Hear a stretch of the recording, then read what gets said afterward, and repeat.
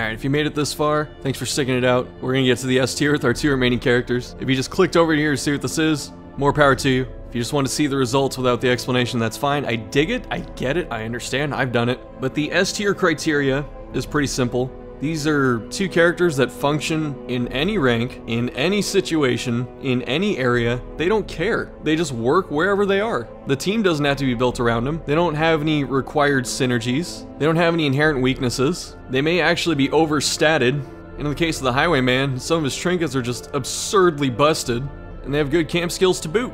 And so at the bottom of the S tier is actually the Crusader, which means that this is the best character in the game, but we'll get to that in a minute. So the Crusader is pretty ridiculous. 61 HP, that's second to the Leper who has 63. 25 dodge is okay, lowest speed in the game I think at 3. 10 to 19 damage, pretty strong, definitely a bruiser type, but overall just a very tanky character, very tough to bring him down. It takes a lot. It takes some focus fire from the enemies, it takes 1 or 2 crits, and then it'll be at like 20 hit points, and he's still really not in danger. In between his solid damage, he has a bunch of support skills that just do a lot of things that help out the team. Specifically his supplemental healing. He's very good in a prolonged battle because of the way Bulwark of Faith works now. And I think his Holy Lance change actually put him over the top. We'll talk about that when we get to it.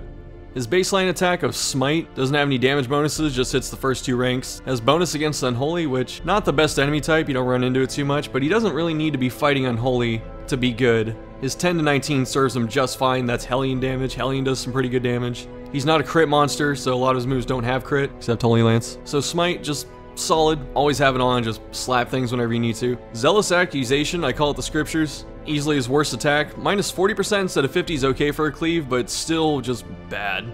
I'd rather hew in just about every applicable scenario. And I'm actually surprised this doesn't have bonus damage to Unholy. And even though he has one really bad move, all the rest of his moves are great. So you'll never use Zealous Accusation. Stunning Blow at only half damage penalty, really good. Average stun base at the 100% that goes up to I think 150. Solid. The fact that it's only minus 50% is pretty good. His base damage is high, as we were saying, 10 to 19, so you can just clock someone for like 10 damage. And also has a slightly higher base accuracy than Smite, so it's pretty common to, I feel, use Stunning Blow to clean up kills when they have like 5 HP and you don't want to risk missing or something like that. You just hit him with the stun. Bulwark of Faith, this used to be something you had to refresh per turn, which made it not that good. Now that you can only use it once a battle, that's actually great, because if you're fighting any battle that you expect to go past like turn 5, you can just turn that on like a long boss battle and just have giant prot. There you go, you're good. Marking yourself can be a detriment, so if you really want to get around it, you can have an Arbalest that can clear it, or otherwise just let him tank like you're expecting him to since he's marked. Just be careful, you don't want to use it against things that get bonus damage against marked targets. Battle heal can be used in any rank, a really good spot heal if you're in a pinch. My normal loadout is usually Smite, Battle Heal, Holy Lance, and the Inspiring Cry or whatever. I feel that covers a lot of bases, and Battle Heal's actually decent enough to where if you give him a healing trinket or 2, the Crusader can function as your team's solo healer. You just drop him in rank 3 and he's just this really tough Vestal basically without a group heal. You just hit Battle Heal every turn for, you know, plus 10 or whatever. It's actually pretty good. And the fact he can use it from all 4 ranks just makes it better. So wherever he's at, he always has access to something that can help the team if need be. The Holy Lance change is the one that pushed him into S tier, I think. Holy Lance used to only hit the last 2 ranks, so 3 and 4. Then I think it got buffed to where it can hit rank 2, and that just made it way better. It's so consistent now. You don't have to like try and use it to snipe someone in the back line. You can actually use it to fix positioning or something if you find yourself in that situation. And there's a pretty funny but actually effective strategy for Holy Lance where you have 2 Crusaders. The one in the 3rd rank has higher speed than the one in the 2nd rank, so like you put a bracer on the rank 2 Crusader or whatever. And they can just alternate using Holy Lance from rank 3 because they keep switching places with each other and just keep stabbing everyone in rank 4, 3, and 2. It's surprisingly effective, especially with the bonus crit. I think it's his only attack that has bonus crit. And it's also considered a melee attack, so all the good trinkets that buff his other attacks buff it as well. So between Holy Lance, Battle Heal, and Inspiring Cry, he has a lot of things that he can do if he gets thrown out of position. Whereas the Leper, if the Leper gets thrown to rank 3 or 4, the Leper's usually screwed until someone fixes it, or helps him fix it, or he fixes it himself by moving forward slowly. The beauty of the Crusader is you have this almost unkillable frontliner who can just sit up there smiting and stunning and healing if need be. That can also drop a bunch of support skills or big damage if he gets thrown in the back. Like, he has no weakness in positioning. There's no bad spot for this character ever. You can almost use a one-size-fits-all build and it just works. You know, in the immortal words of King Crimson, it's just always good. He doesn't need to be fighting unholy to be good. That's the other thing. His niche is the unholy, but even outside of the runes, he does great damage, incredibly tanky, good in all spots, inspiring cry, really good stress healer. The fact that it heals on top of that, just heals flat HP, is really good too. So the Crusader's moveset just mixes solid damage output with ridiculous survivability on top of a lot of supportability and healing and stuff like that. And the good part is he only has like a core 2 or 3 moves that you really need, like Smite, and I would say maybe Holy Lance if you really wanted to, and then Inspiring Cry. And then you can just put whatever for move 4, and your Crusader will always be effective. Has some really good camp skills. You can cure mortality debuffs. It's all stress management. Minus 25% stress for 2 points. Really good. Way better than Pep Talk at its minus 10 or 15 or whatever it is. Zealous Speech, the only 5-point camping skill in the game, but it is in fact a great one. Take 15 stress off everyone, and then also give them minus percentage stress for the rest of the, or for 4 battles. Really good. And then in a pinch, if you really need it, he has a nighttime ambush preventer, which is still solid because he can lower his own stress. So surprisingly good stress healer. It's weird, you don't think of him as a stress healer, right? He has the ability to heal hit points, he can do some good damage, he's a tank. His stress healing is probably his second biggest facet. It might be his most underrated quality. I don't know, because whenever I look at the Crusader, I'm going, okay, bruiser, hits hard, doesn't die. Actually has a bunch of stress healing. His vanilla trinkets are okay. Both of his, well, I shouldn't say both. The Defender Seal's not that good. 5 prot for 3 crit, not a great trade. Knight's Crest, 10% HP, pretty good, sign me up, especially at a common trinket. Swordsman's Crest, pretty good early, just 10% damage, really nice. Paralyzing Crest, the bonus stun for basically no penalty, like minus 2 dodges, whatever. Pretty good at all levels. Commander's Orders really opens up his ability to heal, so if you want to go solo Crusader healing, or if you just want him to be like that kind of healer supplemental role, you're going to be using this. You can put this and then one other healing trinket on him, like a Ancestor Scroll or whatever. And then he has some respectable single target healing numbers. I would probably use it over the Occultist for single healing. And then we have this other situation where the orange level trinket is probably, it's not the worst one. The Defender Seal's the worst one, but the Holy Order's not that good. You trade some resists, which are very helpful, for Deathblow resist, which is pretty good, but he's usually the last one to die. The minus 20 stress doesn't really matter that much considering he has a bunch of stress healing, but it's still okay. And then you have this tug of war going on where you have minus stress but then plus virtue chance, which I don't understand why they do that, because if you have a bonus to virtue, you kind of want to get stress, so you don't want to be healing stress. Like, this item just clashes with itself. It's giving you virtue but lowering stress. It's giving you death blow but making it easier to die because you take minus resist to damage over time effects. And I'm not saying every trinket has to have just all winning stats and be super optimized, but this thing's all over the place, which is why I don't like it. I like his Crimson Quartz set a lot. It really solidifies his tanking role, makes him pretty hard to move from wherever he's at, gives him a lot of defenses, gives him a bonus to all his healing and stress healing abilities, and then on top of his bonus prot, he gets 20% HP, which really helps scale it if you can understand like the mathematics. But prot gets better the more hit points you have, so giving him a bonus 20% HP on top of his already ridiculous HP is pretty good. And the only trade-off for this whole set is minus 2 speed, and he's already the slowest character in the game, so who cares? The Shard Hilt is pretty good. You get more tankiness, you get some bonus stun and all that, extra damage in the form of Blight if it actually lands, at the weird detriment of being able to randomly target a character, which isn't too bad. It's only a pain in the ass when you're trying to finish something off and it specifically does it, but that's only a 5% chance to happen. So it's pretty rare that this screws you, but it gives you a bunch of stuff in return for that, so I think it's actually really good. 200 shard cost means the devs also thought this was a pretty good item. Overall, the Crusader is this really good bruiser, a mix of solid damage, ridiculous survivability, respectable healing and stress healing, great camp skills, and a very versatile character that can almost use the same moveset, and it just depends where he lands, if there's a surprise or something like that. So the couple buffs he did get, like Holy Lance, really did put him over the top, and maybe that's what was supposed to happen. Because when you start the game, you get a Crusader and a Highwayman, so maybe Red Hook was trying to purposely make those two characters really good. Either way, Crusader is always one of those classes where when I don't have one, or if I'm starting a new playthrough and I only have 1 or 2 on deck, and I can't use either of them, I actually feel bad. Plus, I love the whole aesthetic of the Templar and Deus Vult and all that, so I really like Crusaders and Paladins and that kind of thing, which just adds to the flavor and my love of this class. Alright, it's time to crown our champion, the Highwayman, the best character. There's a lot to talk about for this character and why it's so absurd that it even exists in this iteration. As we've been doing, we're just going to start with his fantastic stats. 30 dodge, pretty good. 43 HP, very respectable, more than enough. 7 speed, still pretty good. He gets speed from a lot of other sources, that's why it's okay that it's 7. 9% base crit, really good. 9 to 16 damage, that's higher than everyone that is not your actual bruiser frontliner types, like the Hellion and the Leopard and the Crusader. For some reason, he's 9 to 16 when the Bounty Hunter, I believe, is 8 to 16, so they just gave the Highwayman an extra damage. He's very mobile with his base movement of 2 forwards and 2 backwards. He can get wherever he wants to at any time. And then not only are his moves incredible, a lot of his trinkets are also absurd. I start at the top of the list with Wicked Slice. I don't understand the thinking behind this. For some reason, it just has a bonus 15% damage on top of what it normally has. It has a 5 crit modifier, which is pretty good. So where most characters have either a conditional damage bonus, such as the Grave Robber, the Crusader, who have to hit something that's like affected by Blight or Unholy, Wicked Slice is just plus 15% damage at all times. Here you go, have fun, hell yeah. Pistol Shot, can use it from almost any spot to hit almost any spot. Minus 15% damage, small penalty. Giant crit modifier, there it is. Bonus damage against marked? Sure, have that too. I'm the Highwayman, I just cover all my bases. I synergize with anyone that you want to put in the team. Point Blank Shot, pretty accurate. The 95% base accuracy has its own crit modifier, plus 50% damage.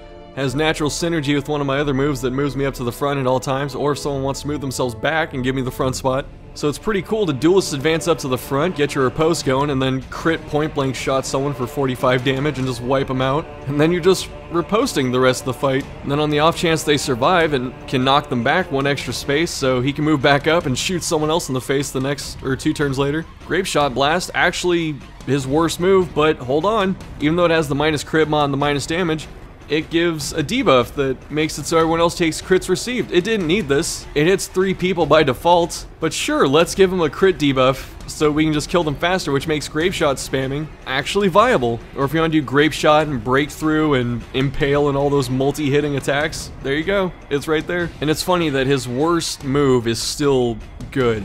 That just adds to the power level of this character. Tracking Shot, for some reason, removes stealth. I mean, it's in the name, Tracking Shot. Can use it from any rank. So in case something goes wrong, if you just have it on randomly, party gets shuffled. He gets thrown to the 4 slot. You know, let me just Tracking Shot randomly to buff myself for the rest of the battle. Gives me accuracy, crit, and damage. I'll never need anything else. It's like a free set of trinkets or whatever for 1 move. And you can get by for the rest of the fight with some combination of Duelist Advance, maybe his Pistol Shot, and then a melee skill. So anytime the fight's gonna go past turn 5, definitely Tracking Shot. And there's Duelist Advance, which doesn't even have that big of a penalty at the minus 20, and then in turn you get to riposte the whole time, and as I was saying before, it naturally synergizes with point blank shots, so turn 1 you can advance from the 2nd slot up to the front, point blank shot, and then go back and then duelist advance again, or spend a turn using one of his other absurdly powerful moves. And it can hit the first 3 people. I want to say this could hit the 4th when they first changed it, which would have made it even worse. When I say worse, I mean more absurd, but it's still incredibly good as it is now. And it's not even just the fact that riposte does respectable damage and all that. It's one of those things where, since he can use it from almost anywhere, if the team gets screwed up, he can fix his own positioning, or he can help the team fix their positioning by putting himself in a different spot. So if your Vessel gets pulled up to rank 2, he can duelist advance, and all of a sudden she's in rank 3 because he's going to be faster than her.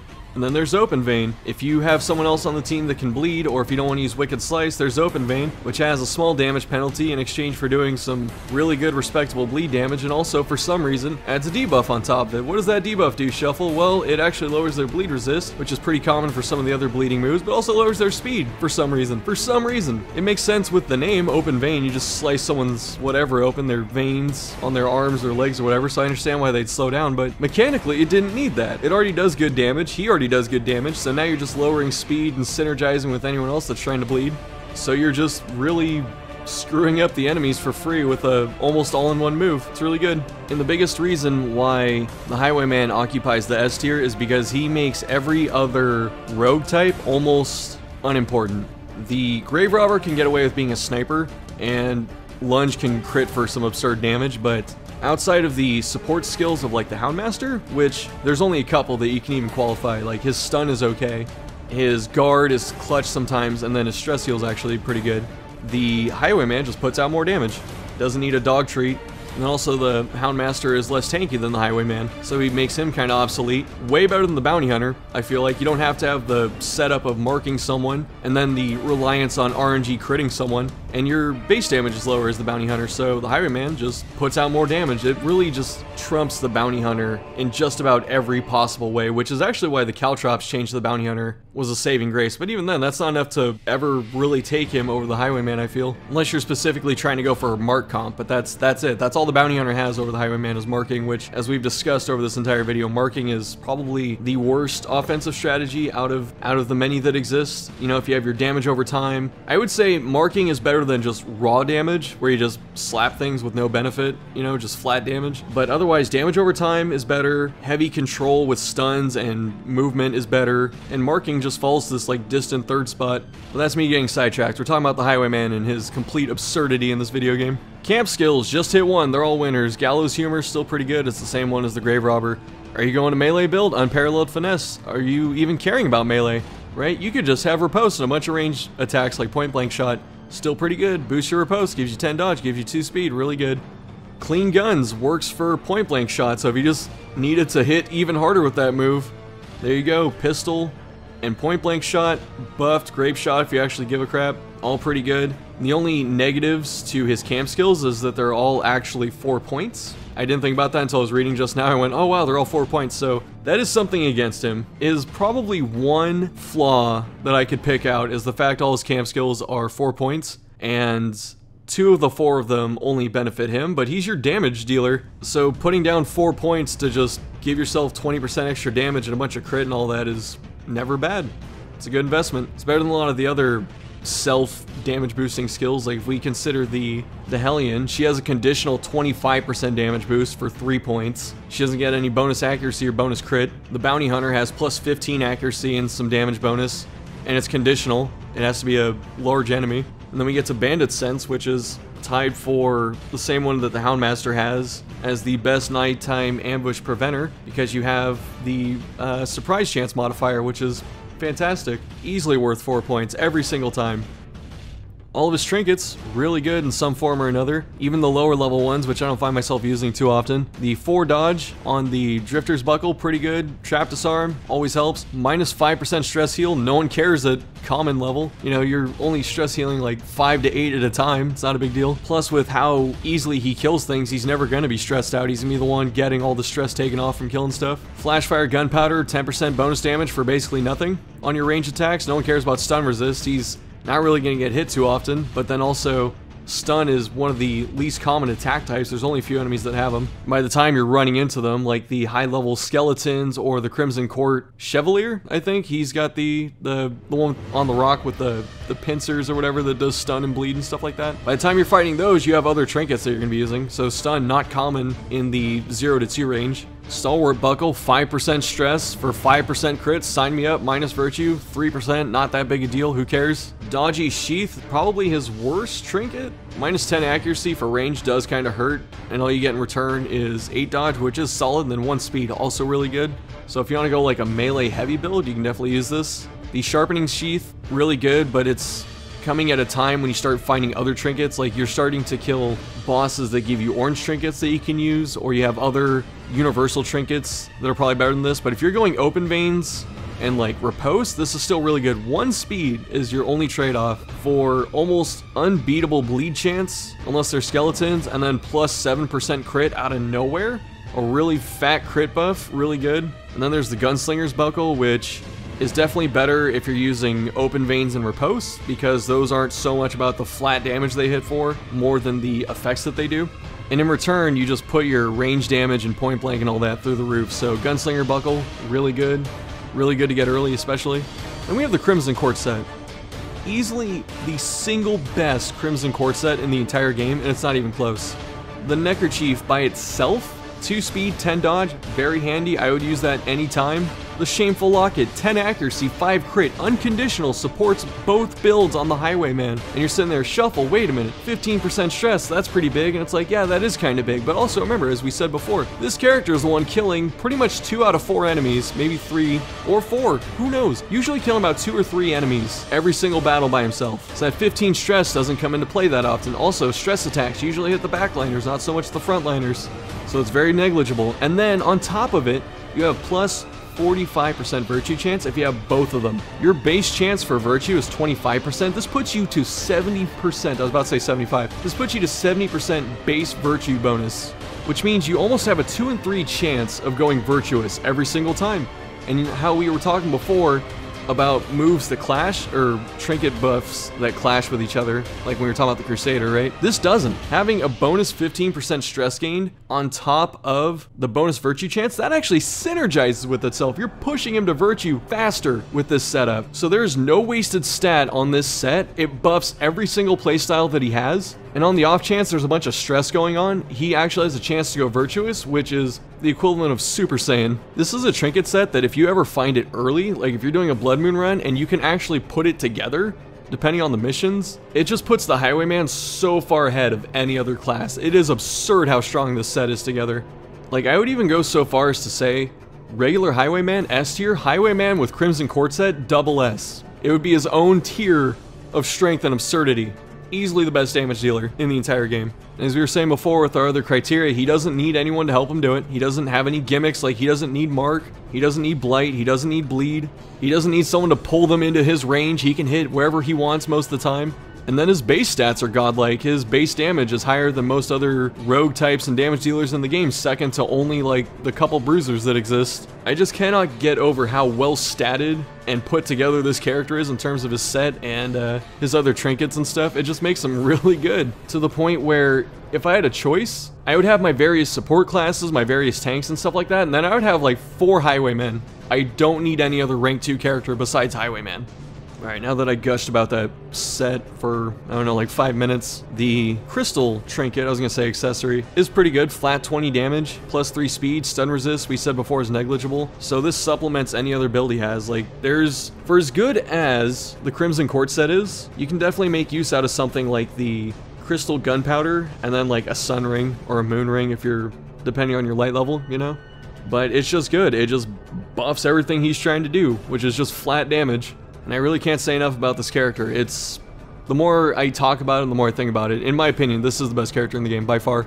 Because, as we all like to do things like support and tank and all that in this game, at the end of the day, you have to kill the monsters. That is the whole point. You have to kill the monsters in the fights to win the game. And the Highwayman is hands down the best damage dealer and the most versatile. So, if you ever need someone to do damage, it's one of those things that's like the Crusader, where there are a lot of times where I'm going into a run and I go, you know, instead of the Leper, or instead of the Hellion, or instead of the Shield Breaker, I wish I had a Crusader right here. Like, a Crusader would be so good right here in this moment in time. The same thing happens with the Highwayman. Like, you can almost do any mission in the game without huge risk of failure by having the core of Crusader, Highwayman, and Vestal. They're very simple to play, but they just do so well with their base kits. That's why they're rated so highly, in my opinion. Alright, and that's going to do it for our tier list. Appreciate all of you for sticking it out and watching it. I'm sure it's going to be long. I haven't done any editing yet, obviously, but just the recording alone of audio and takes and stuff like that, it was about 5 hours worth of me talking, and it took about 3 days. And I also did like background footage and stuff like that, so again, I appreciate your viewership and sticking out, listening to me ramble and talk about stuff like Highwayman's absurd trinkets and bounty hunter caltrops and all that crap. And I will say that right here at the end, I'm going to change the bounty hunter.